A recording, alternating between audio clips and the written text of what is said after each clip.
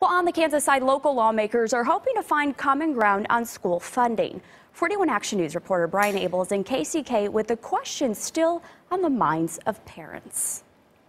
As the legislative session wraps up in Topeka, some lawmakers are here in Wyandotte County providing updates, and the #1 topic on everyone's mind, school funding. I think that parents and teachers should be concerned. I'm very worried about what will happen, whether the doors of the schools will open in the fall or not. Dubbed a legislative coffee event at KCK's main library, 3 of Kansas's lawmakers held a questions and answer session. We're going to give it to you in this pocket, but we're actually taking it out of this pocket so we can pay for what we gave you on the other side. That's Senator Pat Petty talking about a proposed bill passed through a committee to address the Supreme Court's decision for lawmakers to go back to the drawing board and adequately fund Kansas education.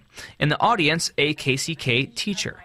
I have some questions about them getting rid of Common Core and what they're going to replace it with and who is in charge of rewriting the curriculum and those kinds of questions. A sign that education is the legislative topic of the 2016 session. We definitely don't want to see the schools face, not being able to open come fall. And so I think there's some hard work going on right now to try to put some proposals together and then garner some support. Brian Abel, 41 Action News.